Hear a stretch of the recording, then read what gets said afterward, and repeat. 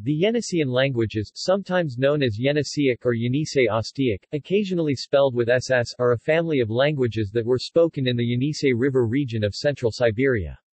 The only surviving language of the group is Ket. Family division. 0. Proto-Yeniseian, before 500 BC, split around 1 AD. 1. Northern Yeniseian, split around 700 AD. 1.1. Ket 200 speakers. 1.2. U 1 speakers. 2. Southern Yeniseian. 2.1. Katasan, split around 1200 AD. 2.1.1. Kot, extinct by the mid-1800s. 2.1.2. Basan, extinct by 1800. 2.2. Arin Pumpokal, split around 550 AD.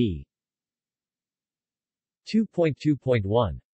Arin, extinct by 1800. 2.2.2. Pumpokal, extinct by 1750. Only two languages of this family survived into the 20th century, Ket, also known as Mbak Ket, with around 200 speakers, and U, also known as Sim Ket, which is now extinct. The other known members of this family, Arin, Asan, Pumpokal, and Kot, have been extinct for over 2 centuries. Other groups, Buklan, Bikit, Yaran, Yastan, Ashkishtam, and Koibalkishtam, are identifiable as Yeniseic speaking from Tsarist fur tax records compiled during the 17th century, but nothing remains of their languages except a few proper names. It appears from Chinese sources that a Yeniseian group might have been among the peoples that made up the tribal confederation known as the Xiongnu, who have traditionally been considered the ancestors of the Huns, but these suggestions are difficult to substantiate due to the paucity of data.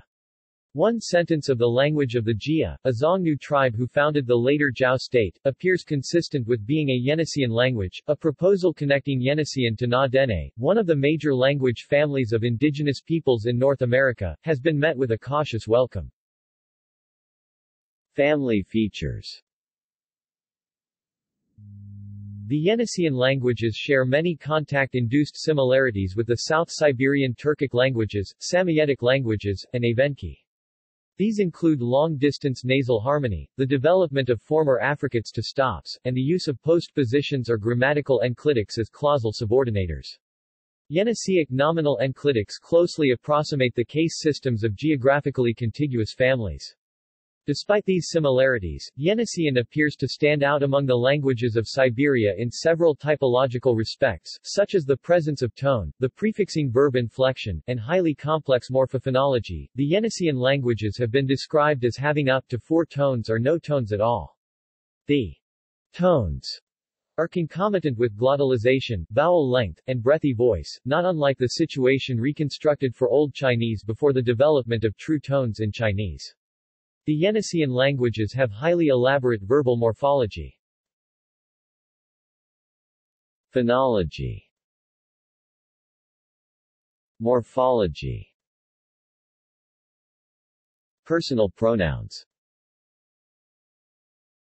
Vocabulary. Numerals. The following table exemplifies the basic Yeniseian numerals as well as the various attempts at reconstructing the proto-forms. A few etymologies. The following table exemplifies a few basic vocabulary items as well as the various attempts at reconstructing the proto-forms. Proposed relations to other language families. Until 2008, few linguists had accepted connections between Yeniseian and any other language family, though distant connections have been proposed with most of the ergative languages of Eurasia. Dene Yeniseian. In 2008, Edward Vida of Western Washington University presented evidence for a genealogical relation between the Yeniseian languages of Siberia and the Na-Dene languages of North America. At the time of publication 2010, Vida's proposals had been favorably reviewed by several specialists of Na-Dene and Yeniseian languages, although at times with caution. including Michael Krauss, Jeff Lear, James Carey, and Heinrich Werner, as well as a number of other respected linguists, such as Bernard Comrie, Johanna Nichols, Victor Gola, Michael Fortescue, Eric Hamp, and Bill Poser, Carey and Potter 2010-12. One significant exception is the critical review of the volume of collected papers by Lyle Campbell and a response by Vida published in late 2011 that clearly indicate the proposal is not completely settled at the present time. Two other reviews and notices of the volume appeared in 2011 by Karen Rice and Jared Diamond. Karasuk. The Karasuk hypothesis, linking Yeniseian to Berushevsky, has been proposed by several scholars, notably by A. P. Dulson and B. N.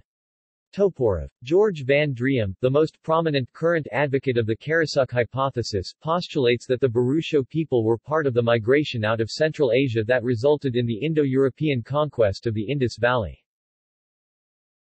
Sino-Tibetan.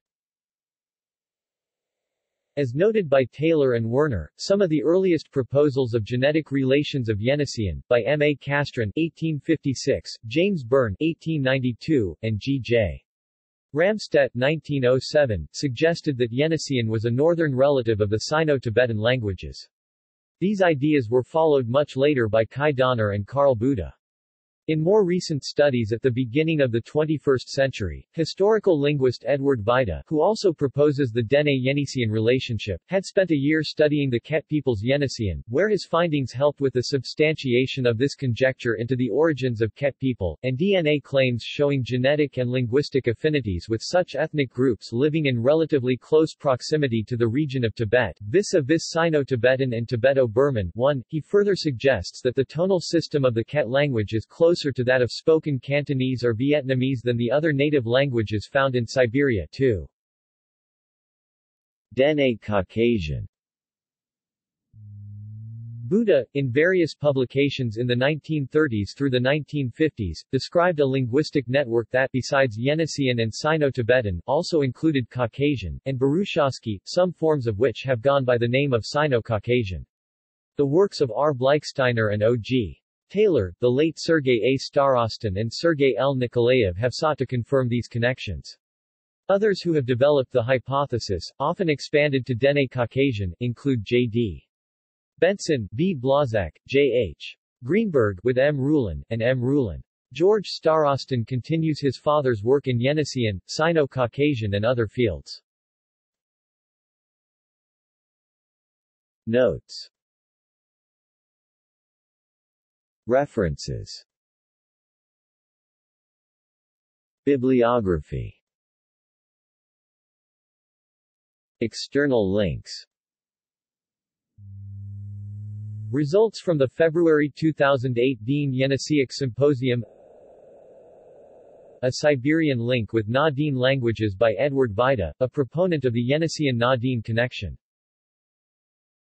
Lecture notes on the Ket people by Edward Vida. Map of the Yeniseian family from the Santa Fe Institute. Comparison of Yeniseian and Na-Dene by Merit Rulin. Yeniseian etymology by S. A. Starostin. Sino-Caucasian, Comparative Phonology, by S. A. Starostin, 2005. Sino-Caucasian, Comparative Glossary, by S. A. Starostin, 2005. Article on Yeniseian languages, in Russian. Multimedia Database of Ket Language, Moscow State, Lomonosov, University. Ket Language Vocabulary with Loanwords, from the World Loanword Database.